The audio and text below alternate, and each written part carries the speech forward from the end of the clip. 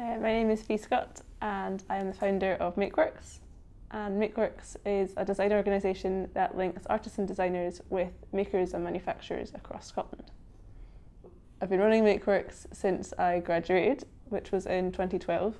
I kind of tumbled out of the art school in Glasgow with a brief idea of a business plan and decided to set up what was my final year project at the time, which was a service that would link people together and make it easier to find ways to make work. I spent about 6 months trying to get it off the ground initially, trying to get it started up, but found it really difficult actually just to navigate the system. So eventually decided just to get on the road and kickstart what we did by going on a big road trip, which we did in a shoestring.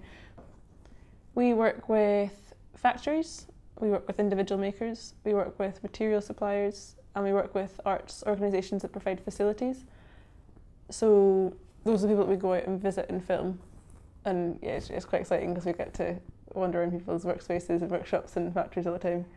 So we're looking for clients right across, finding new start designers and artists, because we came from that background. It's been quite easy, but kind of breaking into working with bigger consultancies, working with large theatre production groups, those sorts of areas are things that we're quite often looking for, particularly within the creative circle.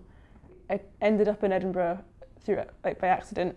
Most of my team were all based here. It's a brilliant tech startup scene, and actually what we are building is a digital platform, so it made the most sense to be based where everyone else that understood digital and tech was, which is why I'm in Codebase. Advice I give to someone starting up is keep going.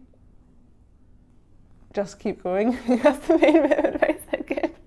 It's so much fun, that's the thing. Like, there's remembering that you're doing it because you really love what you're doing and you're getting to make a job for yourself that you get to decide what that job is. I guess I was inspired to work in design from when I was quite young. I had a great teacher at high school who then kind of fell into the art school that way. I remember turning up at Glasgow School of Art and just feeling like it fitted, and the course it was perfect for the areas that I was interested in.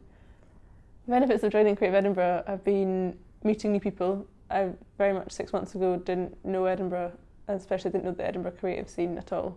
And through going to events and meetups, I've definitely met a lot of people, and I've made loads of really good new friends through it, which has been brilliant. In the future, I'm so excited about the future, like I really am. I'm just so excited about it. We've got a lot of plans that we want to take forward. This year, we're finally launching the digital directory, and that will continue to grow. We're also going to start running things like Open Doors Factories Days. We're having a publication. We're going to do another residency programme. We'll be back on the road and touring and filming more places.